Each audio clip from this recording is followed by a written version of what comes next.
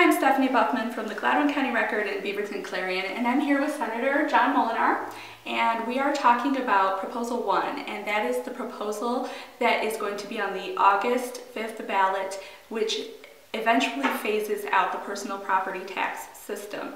And the one question that I have for you, why is this the best plan to phase out personal property tax? Well, I think this is a plan that addresses the problem, which is that Michigan has been uncompetitive relative to other states in the Midwest because we have an onerous tax, the personal property tax, which is a tax on business equipment. And what that does is it discourages businesses here in Michigan from investing in new technologies that would make them more competitive, provide more jobs, and really help our state grow. When this has been an issue that's been a problem for many years,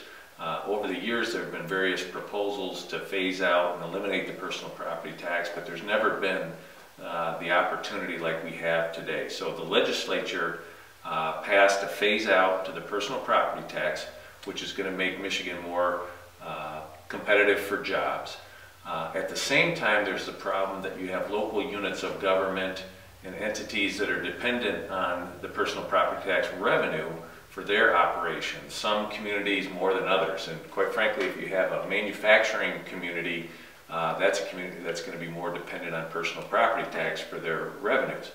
So while we recognize the need to make Michigan more attractive and competitive for jobs, we didn't want to leave communities holding the bag in terms of not having those revenues and have to lay off police and fire. And so this proposal also includes a funding mechanism that would hold local communities harmless so that we would be able to support those and strengthen those community funding sources without the personal property tax.